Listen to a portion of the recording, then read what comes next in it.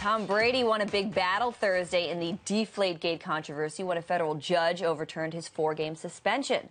But the NFL says it does plan to file an appeal, and so its war with the Players Association drags on. Joining us now from Philadelphia is Kenneth Shropshire, Wharton professor and director of Wharton Sports Business Initiative. Ken, the NFL may eventually win in court, but obviously this whole saga has sort of muddied their reputation. Does it actually make business sense for them to keep dragging this out? Well, you're right. It's not a good look at all. Business sense, maybe not, but in terms of labor management relations, I mean, this is, you have to remember, this is an ongoing relationship between management and labor. And part of what the league is saying is we're not going to let you just do what you want to do, union, and we're going to assert our authority where we think we have it. So that's part of what the time in court is all about. So the judge's ruling is a win for the players' union. I believe the next collective bargaining process is until 2021. How can the union leverage this victory? Well, part of what the union has gotten here is a judge saying, league, you have to abide by your own rule. You have to do what you've done in the past. And so what the court really looks at here is whether or not there's a following of industrial tradition, the rules that the NFL has followed before. And you see this in labor law all the time. So the confidence the union had was that this was so unique. It's something that had not been done before by the NFL, so they couldn't do it now. And that's really what this judge understood about labor law that wasn't really clear in the broader picture. So the union will be able to use that going forward to really press the league to more clearly define what rules apply in what given situations.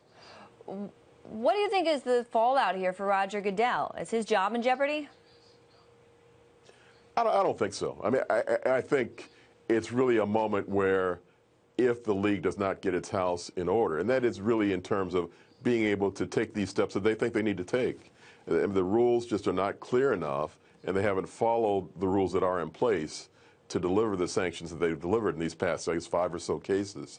So the idea of him losing a job, I mean, here's a guy that's been making more money for the league than ever before.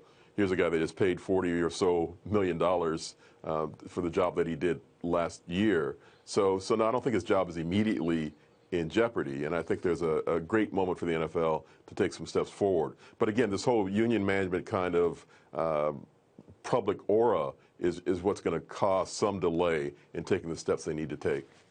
Why does it seem that the that the league is so determined to diminish the union's leverage? Well, that's the relationship. I mean, even between collective bargaining sessions, there's bargaining that's going on, there's positioning that's going on. And part of what is going to be negotiated next time, clearly, is more of this power that the commissioner has. So, in a sense, we're looking for where that line is. Where do courts say the league can go in terms of delivering sanctions, even when there's not agreement in the collective bargaining process? How absolute is the authority of the commissioner? So we're getting some definition there. So you can bet that these issues that have come up in terms of how the commissioner's decisions are reviewed, what kinds of sanctions he can deliver, that's going to come up in the future. Ken, just very quickly, do you think the judge made the right decision? Well, you know, reading it carefully, the idea, this whole idea of how does the industry operate, I think that's really key.